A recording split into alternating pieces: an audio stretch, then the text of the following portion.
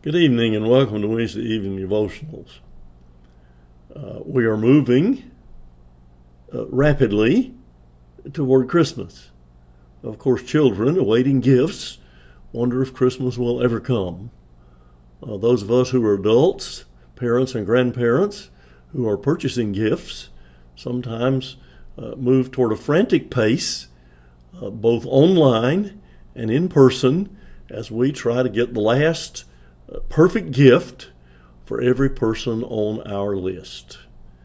But in the church, we are not thinking so much about the frantic pace, but a little slower pace. As we move through this Advent season, as we light the candles on the Advent wreath, the candles of hope and love and joy and peace, and finally the Christ candle, reminding us that Christ came into the world to bring light, to bring hope, to bring love, to bring joy, and to bring peace. And so our tradition in many congregations these days is to light the candles of the Advent wreath. I confess, when I grew up, we did not have an Advent wreath, but we had preparation for Christmas in other ways, and we have always decorated trees and had the lighting, many lights and poinsettias, etc., etc. One of the favorite Christmas traditions of many people is singing Christmas carols. Sometimes choirs or ensembles will go out and sing Christmas carols. I did that a couple of years ago. I sort of stood in the background and moved my mouth and tried not to sing loudly in order to not disrupt the beautiful music other people were making. But it's a great tradition to sing Christmas carols, both to go caroling for those who cannot get out, but also to sing Christmas carols in the church. One of our favorite Christmas carols, a favorite through the decades, is Silent Night. Silent Night was penned by Joseph Moore, and the music was written by Franz Gruber a little over 200 years ago. It's a song about a calm and bright, silent night, and the wonder of a tender and mild newborn child. How did this simple melody, with its words of comfort, become a beloved hymn of peace throughout the world? It was a little over 200 years ago, as I said, that Silent Night was first heard by an Austrian villagers attending a Christmas Eve Mass in the St. Nicholas Church in Oberndorf. The backstory is that a priest went for a walk before he wrote it, and he looked out over the very quiet, winter-laden town, and he was inspired by the town that was at peace. My family and I have visited some of these Austrian towns, not in the winter, but in the summer, and they can be quite peaceful. And I can only imagine the snow-laden Alps and the valleys and the peace. It was Christmas Eve, 1818, when the now famous carol was first performed. Of course, performing it in Austria, it was not called Silent Night. That is the translation. Stille Nacht. Joseph Moore, the young priest who wrote the lyrics, played the guitar and sang along with Franz Xavier Gruber, the choir director who had written the melody. An organ builder and repairman working at the church took a copy of this 6-verse song to his home village. There it was picked up and spread by two families of traveling folk singers. They performed around the northern part of Europe. And in 1834, the Strasser family performed it for the King of Prussia. In 1839, the Rainier family of singers debuted the carol outside Trinity Church in New York City. The composition evolved, and it was translated into over 300 languages with many different arrangements for various voices and ensembles.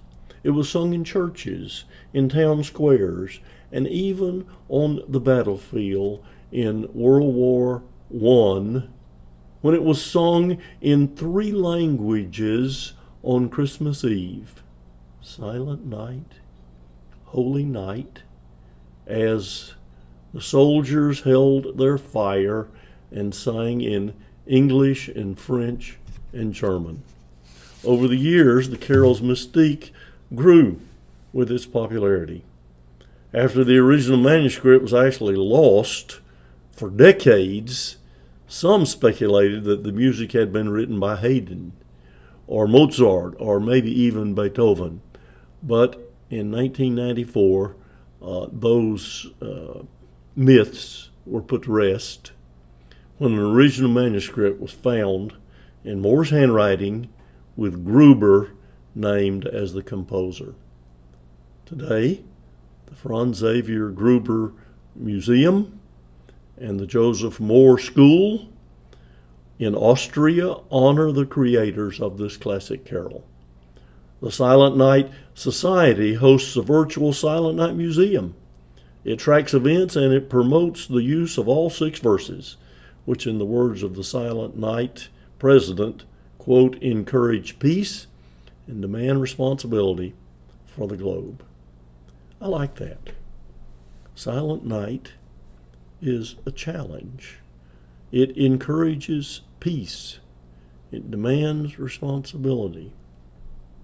The English version is typically sung in 3 verses, corresponding with the original verse 1, 6, and 2. And so let me, instead of singing it to you tonight, let me read you the verses as we often sing them. Silent night, holy night, all is calm, all is bright. Round yon virgin, mother and child, holy infant, so tender and mild, sleep in heavenly peace, sleep in heavenly peace. Silent night, holy night, shepherds quake at the sight, glory stream from heaven afar, heavenly hosts sing, Alleluia, Christ the Savior is born, Christ the Savior is born. Silent night, holy night, Son of God, love's pure light, radiant beams from thy holy face, with the dawn of redeeming grace, Jesus, Lord, at thy birth, Jesus, Lord, at thy birth. Our church has a tradition on Christmas Eve. It's been followed for years, except, of course, this past year when we were not able to have a live and in-person Christmas Eve service. But the Christmas Eve service is held early enough for children to come, and people come with families. It's a large crowd. Everybody's given a candle, and after the service, everybody in the congregation lines up around the wall, sometimes more than one deep, but often just one deep, 2 deep, around the wall with their candles unlit.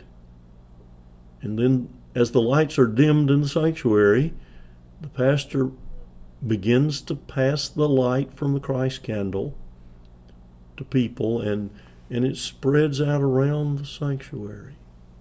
And the lights are turned off, except the light of Christ that is showing brightly in the sanctuary and gleaming off of the faces of people in our congregation. And then we close the service by singing Silent Night, Holy Night. All is calm, all is bright. Round yon virgin, mother and child, holy infant, so tender and mild. This is loves pure light. It is a light of peace. We as Christians have the responsibility to practice and the responsibility to share. So tonight, as we continue to move toward Christmas, I'd like to give you a benediction of peace. Be people of peace. Let peace live in your heart and share the peace of Christ with all you meet. Share peace by acting out of compassion and not fear. Share peace by listening to all sides of the story. Share peace by praying for the world. In this Advent season, we need to see, feel, and share peace. And so as you go into the wonder of God's creation, share peace and hope with those you meet. Silent night, holy night, all is calm, all is bright. Silent night, holy night, Son of God loves pure light. Would you be a beacon of that light?